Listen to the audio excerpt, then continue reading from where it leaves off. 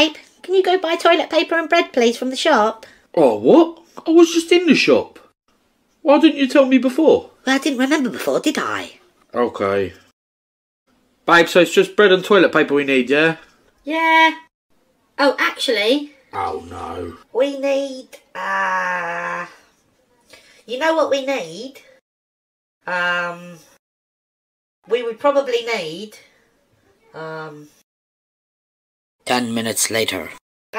we probably need, some, you know. Oh, kill me now. Yogurts. We need yogurts. Ah, right, okay, cool. Yogurts, toilet paper and bread, no problem.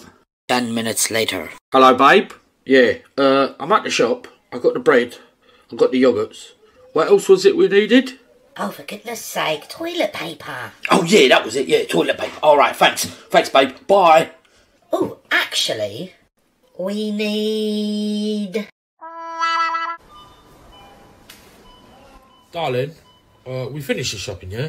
Should we go to the till? There's no one queuing at the moment. Wait, I'm trying to decide what toilet paper I want, alright? Alright, babe.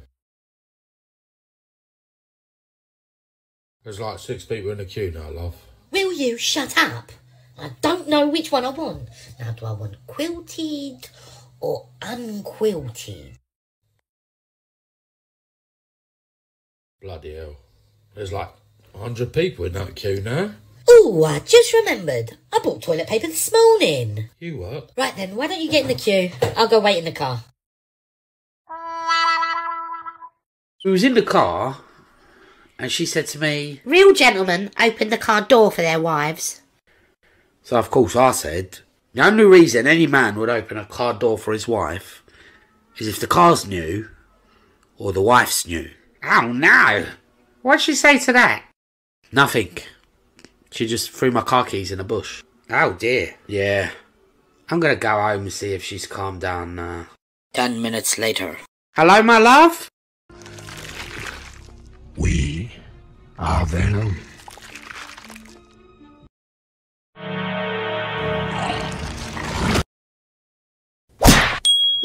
My darling, what do you reckon if I go out for a drink with the boys tonight? Would that be alright? Yeah, you can do what you want. You sure you don't mind, my love? Of course not. Why would I mind? Okay, babe, as long as you're sure. Hello, boys. Hi, mate. Alright, mate. Pipe, please, Steve. Hello? Where the f*** are you? You've been gone for hours. Babe, you alright? Fancy a takeaway tonight, my love? Work was manic. I had no time for lunch. I am starving. From now on, we're eating healthy in this house. No more greasy takeaways, alright? I'm gonna cook chicken and salad. Any more chicken left, my love? I'm starving. Oh, yeah, we got that big box of donuts in the fridge, didn't we? No, we don't. Why not? I had them for lunch.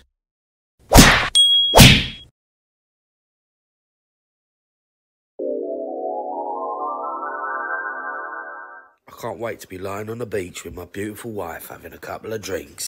Yeah, me too, babe. Would you like a drink? Yeah, 2 glasses of champagne. One for me and one for my beautiful wife. You're so sweet. You treat me like a queen, you do. Did you have to eat all that bacon and beans with breakfast? Well, you would have had some more if you weren't staring at that waiter. My God, you're like a broken record. Would you like a drink? Yeah, whiskey, no ice. And a chamomile tea for this hectic slut. Actually, I'll have 3 small bottles of that Prosecco you guys have. And a box of Viagra for this impotent prick. My wife has the most amazing ability. She can start an argument, vocalise both sides of the argument, and then win the argument without me even having to say one word. Case in point, this morning. She said to me, "What do you want for dinner tonight?" And before I can even say one word, she said, "You probably want something greasy, don't you, full of cheese? I want to eat healthy, but God forbid we eat something healthy in this house." Go on. What are you going to say? You're going to call me a bitch, ain't you? You're going to call me a bitch. You're going to say, "I'm a bitch, ain't you? You are, ain't you? You should really think about how you treat me." Now, I'm going to dinner around Tina's. You feed yourself. And you see, boys and girls, that is just one piece. Jay? What? Are you talking to yourself again? Yeah, because you drive me up the wall. What was that? Nothing, I love you.